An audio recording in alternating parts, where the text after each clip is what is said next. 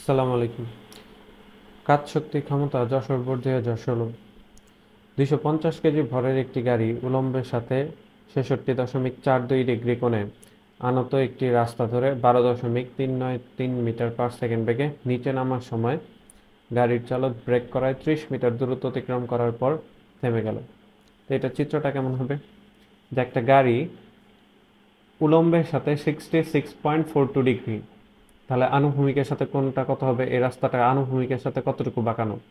উল্লম্বের সাথে যদি 66.42 হয়, তাহলে আনুভূমিকের সাথে কত হবে? 90 মাইনাস 66.42, অর্থাৎ 23.58। এটা 90 ডিগ্রি, আর এই দুইটা মিলে হচ্ছে 90 ডিগ্রি। ত্রিভুজের 3 কোণের সমষ্টি 180 ডিগ্রি। তাহলে এইটা যদি 66.42 ডিগ্রি হয়, তাহলে এইটা হচ্ছে 23.58 ডিগ্রি। তো গাড়িটা 12.393 মিটার পার সেকেন্ড বেগ নিয়ে এখান থেকে চলা শুরু করে। এইটা হচ্ছে তার আদি বেগ। চলা শুরু করে না, তার আগের বেগ এইটা ছিল। 30 মিটার দূরত্ব অতিক্রম করার পর ড্রাইভার ব্রেক করায় গাড়িটি 30 মিটার দূরত্ব অতিক্রম করার পর থেমে যায়, অর্থাৎ শেষ বেগ হবে 0 মিটার পার সেকেন্ড। গ নম্বর কোশ্চেন, গাড়িটি থামাতে বাধাদানকারী বলের মান নির্ণয় করো। তো গাড়িটি যখন এই বরাবর পড়ছিল তখন বাধাদানকারী বল কাজ করবে দুইটা। যেহেতু এখানে কোথাও বলা নেই যে এই তলটা একটি মসৃণ তল, তার মানে এখানে বিপরীত দিকের ঘর্ষণ বল কাজ করতেছে। অর্থাৎ গাড়িটা যখন এই বরাবর নিচে পড়ছিল তখন তার বিপরীত মুখে একটা ঘর্ষণ বল কাজ করছে, যেটা হচ্ছে এফকে। আবার গাড়িটির একটা ব্রেকজনিত বল আছে, যে ড্রাইভার ব্রেক করায় গাড়িটি থেমে যায়, তাহলে ব্রেকজনিত একটা বল আছে। তাহলে এখানে বাধাদানকারী বল কয়টা? বাধাদানকারী বল হচ্ছে দুইটা। বাধাদানকারী বল কি হবে? বাধাদানকারী বল এফ এইটা ইজ ইকুয়াল টু, একটা হচ্ছে এফ কে অর্থাৎ ঘর্ষণ বল, আর একটা হচ্ছে ব্রেকজনিত বল।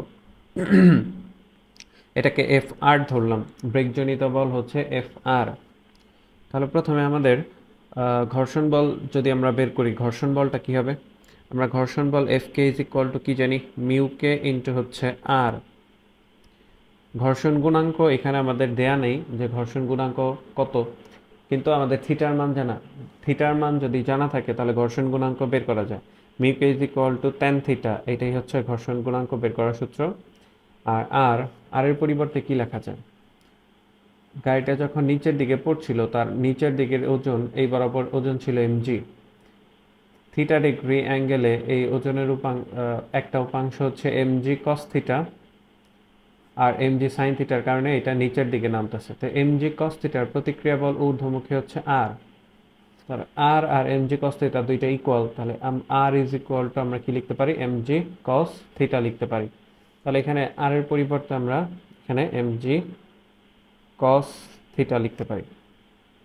ট্যান থিটা, থিটার মান, থিটাটা কিন্তু হচ্ছে আনুভূমিকের সাথে কত কোণ উৎপন্ন করছে?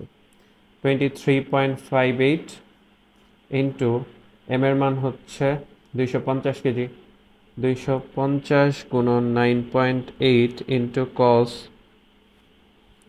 23.58। এটাকে যদি আমরা ক্যালকুলেশন করি, tan 23.58 গুণন 250 গুণন 9.8 গুণন cos 23.58, 980.07, 980.07 এত নিউটন ঘর্ষণ বল কাজ করতেছে। বিপরীতমুখী ঘর্ষণ বল হচ্ছে এত। ব্রেকজনিত বল কত হবে? ব্রেকজনিত বল বের করার জন্য আমাদের আগে ব্রেকজনিত ত্বরণ নির্ণয় করতে হবে। গাড়িটা 12.393 মিটার পার সেকেন্ড বেগে নিচের দিকে নামছিল। 30 মিটার দূরত্ব অতিক্রম করার পর শেষ বেগ হয়ে যায় 0 মিটার পার সেকেন্ড। তাহলে মন্দন এ ইজ ইকুয়াল টু আমরা কি জানি? V square minus you square divide হচ্ছে 2s।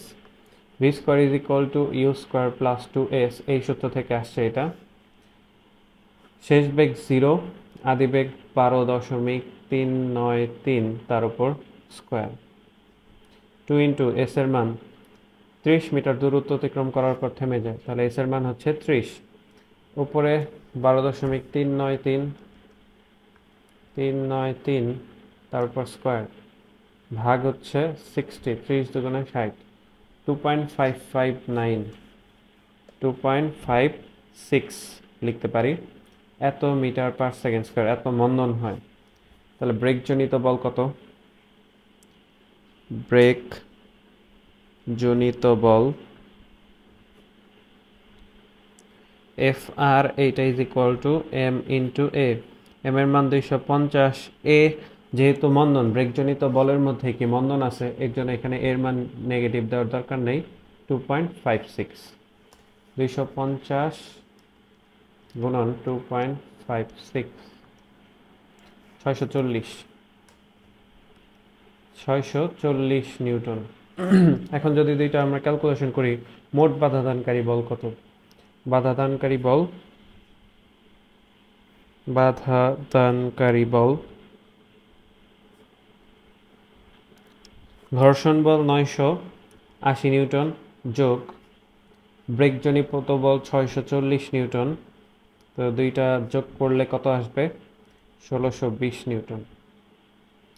1620 নিউটন, এটাই হচ্ছে গ নাম্বারের অ্যান্সার। অর্থাৎ গাড়িটি যখন ড্রাইভার ব্রেক করে 12.393 মিটার পার সেকেন্ড আদিবেগ নিয়ে চলছে, ব্রেক করার পর 30 মিটার দ্রুত অতিক্রম করে গাড়িটি থেমে যায়, তো এই ক্ষেত্রে বিপরীতমুখী ঘর্ষণ বল কাজ করে, আবার ব্রেকজনিত বল কাজ করে, তো দুইটা যোগ করলে আমরা 1620 নিউটন পাই। অর্থাৎ মোট বাধাদানকারী বল হচ্ছে 1620 নিউটন। আশা করি গ নম্বরটা সবাই বুঝতে পেরেছেন। এরপর ঘ নম্বরে কি বলা আছে?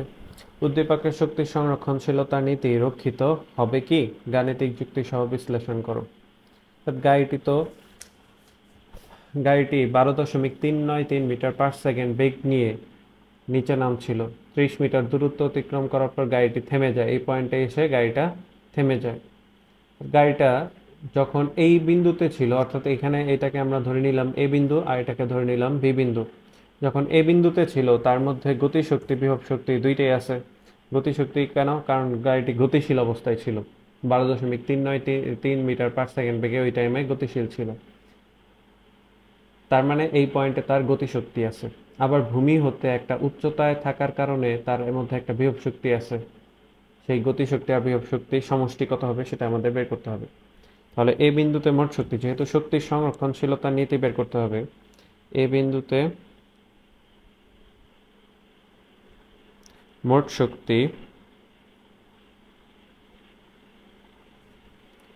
E, এইটা ইজ ইকুয়াল টু ই কে ইএ, এটা is equal to E K A plus হচ্ছে ই পি এ। গতিশক্তি কি হবে? হাফ এম ইউ স্কোয়ার, যেহেতু আদিবেগ ইউ এর জন্য এখানে আমরা ইউ নিলাম। আর বিভব শক্তি কি হবে? M G H. এখন এই এইচ এর মানটা আমাদের বের করতে হবে। এইচ কিভাবে বের করব? এইটার দৈর্ঘ্য দেওয়া আছে 30 মিটার আর এই থিটার মান হচ্ছে 23.58, তাহলে উচ্চতাও পেয়ে যাব। Sign 23.58 sine theta is equal to, আমরা জানি লম্ব বাই অতিভুজ। এটা ও বিন্দু ধরলাম, লম্ব হচ্ছে এও আর অতিভুজ হচ্ছে এ বি। বের করতে হবে এও এটা is equal to A B এর মান হচ্ছে 30 ইন্টু সাইন 23.58। এটাকে যদি আমরা ক্যালকুলেশন করি, 30 ইন্টু সাইন 23.58, 12 মিটার, এও হচ্ছে 12 মিটার। গতিশক্তি হাফ ইন্টু এম এর মান 250 আর তার ওই টাইমে তার বেগ ছিল 12.393 তার উপর স্কোয়ার প্লাস এম এর মান 250, জি এর মান 9.8 আর উচ্চতা পেলাম হচ্ছে 12। তাহলে এই গতিশক্তি আর বিভব শক্তির যোগফলই হবে এ বিন্দুর মোট শক্তি।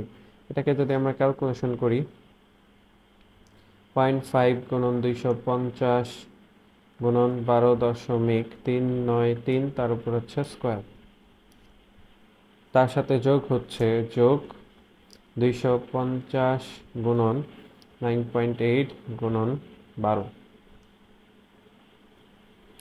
48,598 বা 4.85 ইন্টু 10 টু দি পাওয়ার 4 লেখা যায়। 859 আছে, তার মানে 4.86 ইন্টু 10⁴ জুল লেখা যায়। এই বিন্দুতে মোট শক্তি হচ্ছে 4.86 ইন্টু 10⁴ জুল। যখন বি বিন্দুতে আসে, বি বিন্দুর শক্তি কি হবে? বি বিন্দুতে মোট শক্তি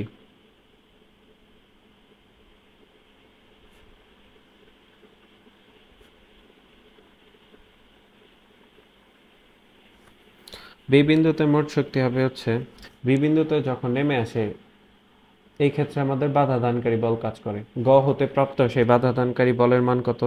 গ হতে প্রাপ্ত বাধা দানকারী বল